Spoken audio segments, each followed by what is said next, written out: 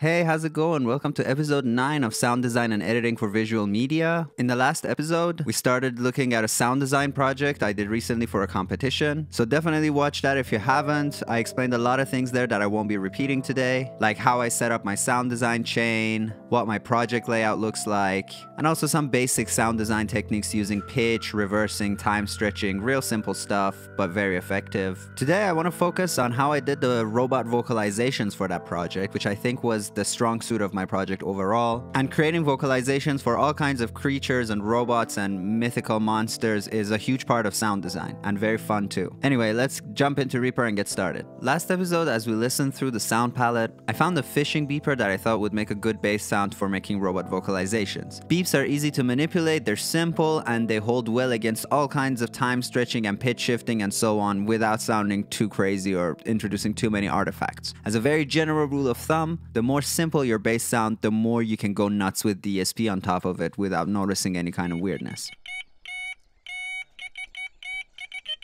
As always, our main focus with sound design is how our sound design will help the story. And in this case, the reason for making robot vocalizations is simply to inject the robot with emotion, so the audience can learn to like it.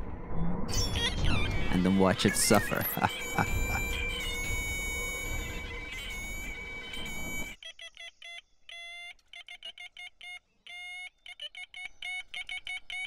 So first, let's design the overall tone and character of our sound. I'm gonna put the beeps on my 2FX track, play it, and we're gonna do a sound check. First thing I need is a compressor and an EQ so that there's an overall uniformness between our sounds. I'll also saturate the sound using Vitamin.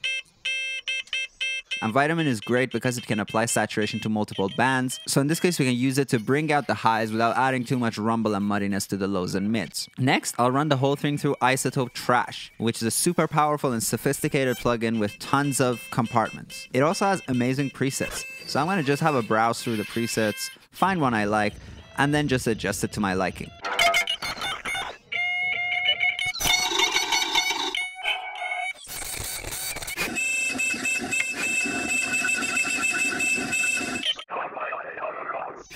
Never listen to people who hate on presets. If you want to do audio work for a living, whatever you can do to work faster translates directly into money in your pocket because you're paid per project. So if you take less time doing it, that means you are paid more per hour to do it. Simple as that. But anyway, getting back to our sound, I also need something to adjust the pitch with. So I'm going to use Sound Shifter for that, and I'm going to assign its pitch shift parameter to a knob on my MIDI controller.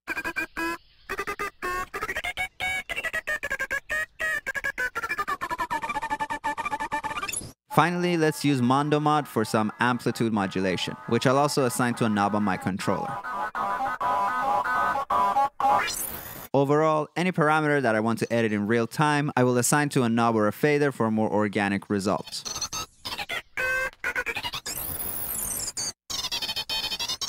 From there are two directions you can go. The simple way is to simply chop the beeps up, and then from there apply pitch envelopes to them using item-based envelopes. And you get stuff like this. To adjust the envelope of an item, what I have done is I've gone to my preferences, appearance, media, and in this page you can select what types of parameters you want to see on top of your MIDI item. So I have all of them selected, so I can adjust the volume, I can mute clips, and I can also add effects as well as lock them. And I can also click on this symbol here and open envelopes for the item. So I can just select the pitch envelope before I duplicate it a bunch of times, and then for each item I'll go and draw in an envelope with the same mouse modifiers as, normal automation. Alternatively, I can use a sampling plugin to get more control over the bass sound, and it's overall a slightly more streamlined and organic method of sound design. For this project I used Contact, but since this is a Reaper tutorial, let's use Samplomatic 5000. It's Reaper's built-in sampler, and it may not look as glamorous as Contact or some other plugins out there, but it does most of what Contact is capable of, and more than enough for our applications. I will also assign the pitch parameter from Samplomatic to a knob. Now the way a sampler plays with pitch is by adjusting the playback rate.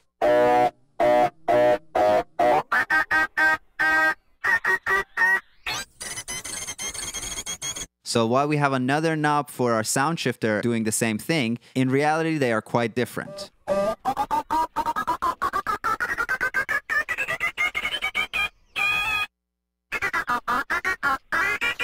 Right now, the sampler will just play the file when I press a key. We can also have it change the playback rate when I press different keys. However, it's all going to be the same file over and over again.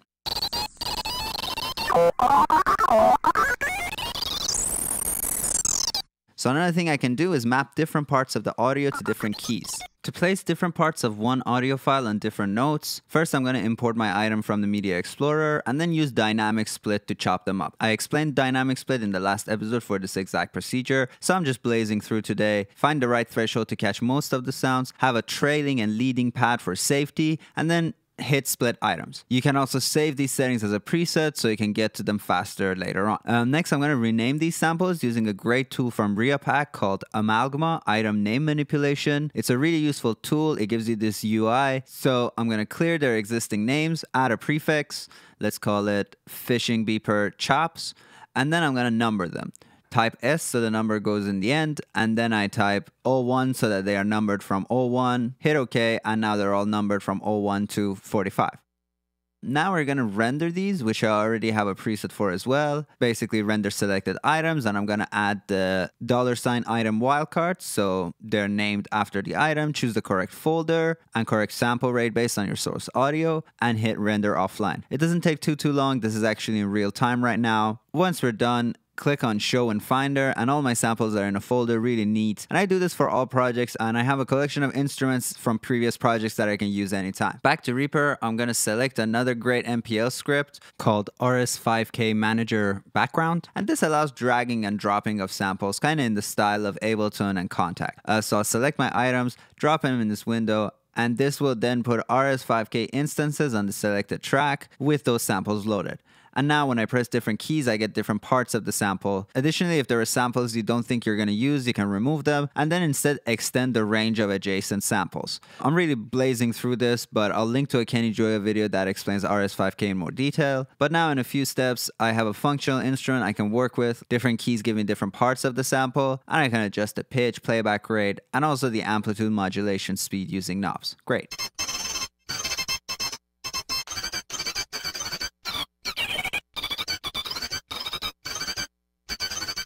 And then once I have a comfortable workflow going, I'm okay with the sound, I'm just going to record for a good, 45 minutes or so. I think before submitting my entry, I did a solid 2-3 hours. So this is just a sped up version of that. And I won't be able to ever reproduce exactly what I did before, but that's the nature of experimentation. I know though that if I keep playing and keep adjusting, I'll eventually get enough workable sounds to place in this short project. Once I'm done, I just go through the file, I play it and chop bits of it that I like and put them on a cell track or a select track. Don't expect every second of audio you record to be gold. That's not the expectation here. You just loop a sound and work on it for half an hour, and if we're lucky, we'll get a handful of usable sounds out of this. This is the nature of experimentation, in my opinion. You put down 100 ideas and pick the most useful 5, and the rest go in the garbage. No problem. Now, there are lots of uber useful plugins that help you do stuff like this, which are a lot more sophisticated, but Reasamplematic 5000 is essentially free once you buy the Reaper license. And again, if you're doing sound design for a living, the best tip I can give you is to master what you have before you spend hard-earned money on plugins and other goodies. The lower you keep your overhead costs, the more lucrative your sound design career will be for you, especially at the beginning when you're just trying to stay afloat. So I selected a few of these tracks and now let's put them in the project.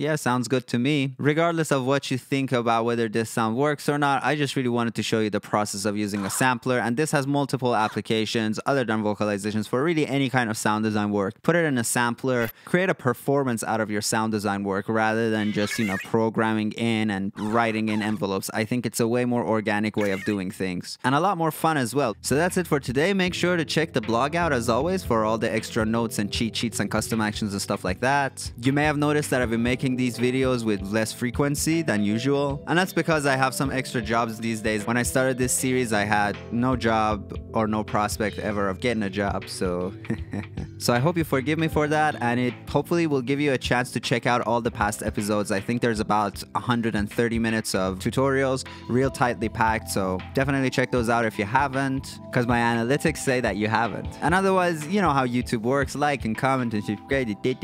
Have a great holiday season, and I'll talk to you soon. Bye bye.